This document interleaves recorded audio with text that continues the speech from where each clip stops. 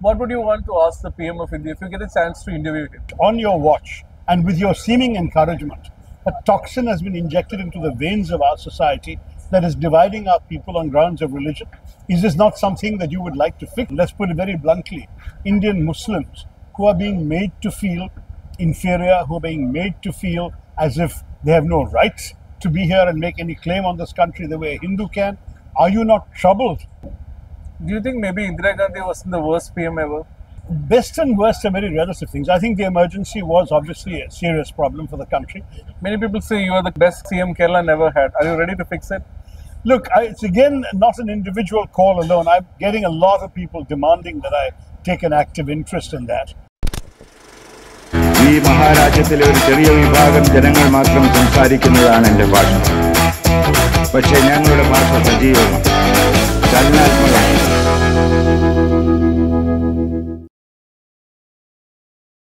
Where all the liberals go when it's election day in India? You know, the conservatives win, but liberals are all over social media before election. Well, I hope that they're showing up to vote. I mean, that's the part of the challenge. There are two things that I would demand of liberals. One is that they actually put their feet where their words are. They have good ideas. As you say, many of them say some extremely interesting things on social media. I'd like to see them register to vote, get more like-minded people to register to vote. I'd like to see them knocking on doors and telling people why it's important to vote for the liberal agenda. If they did that, they might get the kind of country they want. What would you want to ask the PM of India if you get a chance to interview him? 3 questions. There's so much to ask about. I would obviously not want to sort of confront him the way poor Karan Thapar did, so he walked away from the first minute.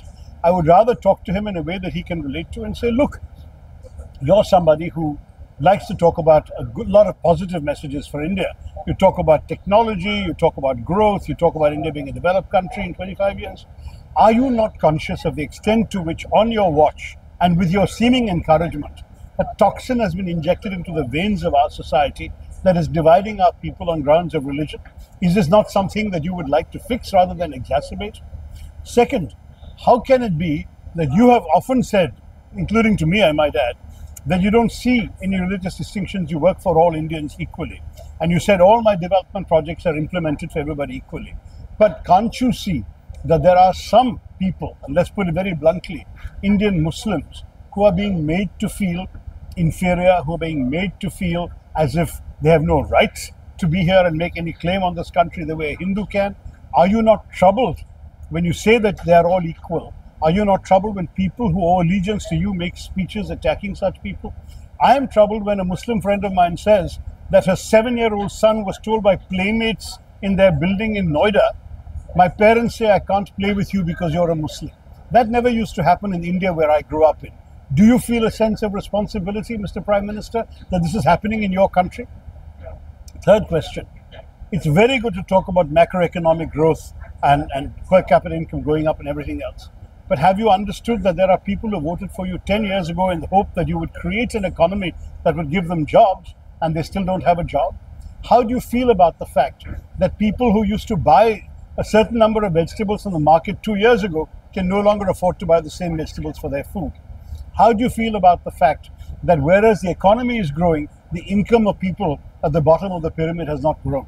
Tell us what you want to do about this. So these are 3 questions. Do you think maybe Indira Gandhi was the worst PM ever? Look, best and worst are very relative things. I think the emergency was obviously a serious problem for the country because it involved a lot of denial of human rights, those compulsory forced vasectomizations and so on, were unforgivable, demolitions of people's homes, a lot of which sadly we have seen happening without the declaration of an emergency under the present government. The bulldozer era is now, it's not during Indira Gandhi's time. So I would say that there were many things that I've criticized that period for. The emergency was one thing, and the other was the deinstitutionalization of many of the things that have been built up as strong institutions. And the third, to some degree, was her reliance on her sons to the expense or at the detriment of other qualified people. Now, with Rajiv Gandhi, I believe he largely lucked out. He was a visionary prime minister. With Sanjay Gandhi, I don't know whether he would have lucked out because he did some very destructive things. Ultimately, merit should have been allowed to prevail, and that's the one criticism I still hold. But I would praise Indira Gandhi very highly for what she did to reshape the geography and the geopolitics of the subcontinent. her adroit managing of the entire 1970-71 crisis with Pakistan that resulted in the liberation of Bangladesh, and her ability to take the message of poverty abolition to the people and make it a mass issue. All of those are very important contributions she made. What stops you from swapping a career in politics for fiction writing? No, I tell you what, I mean, I would love to write fiction, but I've taken this on for good or for ill, and I think it would be wrong to sort of dismount, as it were, in mid-ride.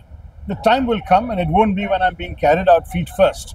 The time will come when I want to step aside and write full time. It's not here yet. I'll know when the time comes. Otherwise, the voters will decide to return me to the world of literature. You're a prolific reader, being a prolific reader, what are you reading currently? Not reading enough, I must admit. My last read was for this festival. I read the Pachi Karkare book on Captain Krishnan Nair, which I thought was actually very good to capture a dream. Very well written, very easy. I mean, some of the business details may not appeal to everyone, but the life story of a visionary leader is fascinating to come across. Before that, I was dipping into a number of short books, particularly people sending me books to blurb. So I'll pass over those, because those you can see my blurbs, and you'll see that some of them have been crafted fairly quickly because I was doing a favor to someone. There was no time to read it fully. The last full book that I truly enjoyed and would talk about would be Rushdie's Victory City.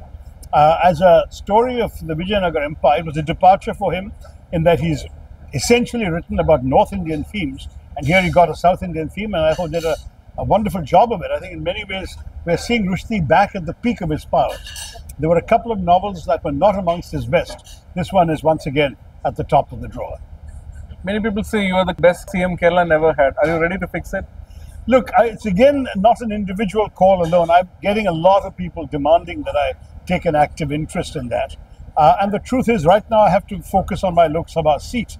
Not only because that's where I am, and I'm hoping the party will give me my ticket once again, but also because there is still an unfinished job to be done in Thiruvananthapuram, which I'm trying to do, and where I believe I've made some very good beginnings that I would like to see through.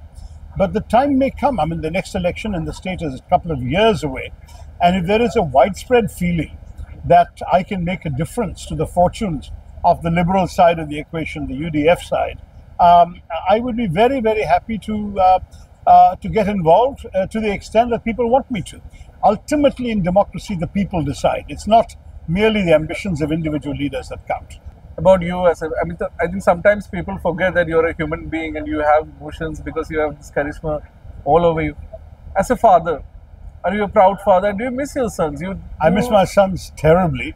I'm very close to them, thank God, and we do keep in touch by WhatsApp. But it's not the same thing, because whenever they try and call me at a convenient time for them, I'm in some meeting or rally or public event and I can't take the call. When I call them, they're at work or on the subway or heading to the office, and they also have small children to look after during the weekend. So we don't speak as often as I would like, and I regret that very much. Also, they live very far away, so I can only see them a couple of times a year. One's in New York, the other's in Washington. But I'm very proud of them. I think genuinely that in what they're doing, they're outstanding. Ishan, my son, Shashi Tharoor, has a diplomatic column in the Washington Post, which I'm so pleased when people come up to me saying, "Are you Shashi Tharoor's father? He writes brilliantly," and he does. He's a very distinctive voice in the foreign policy space. And Kanishk is a little less publicly known now, though he was the first one to publish a book of short stories. He's now working behind the scenes. He's the senior editor of Foreign Affairs magazine in New York. And there I meet very distinguished people whose articles he is basically rewriting as the editor and guiding them towards what he believes it ought to be. And they speak very highly of his editorial skills.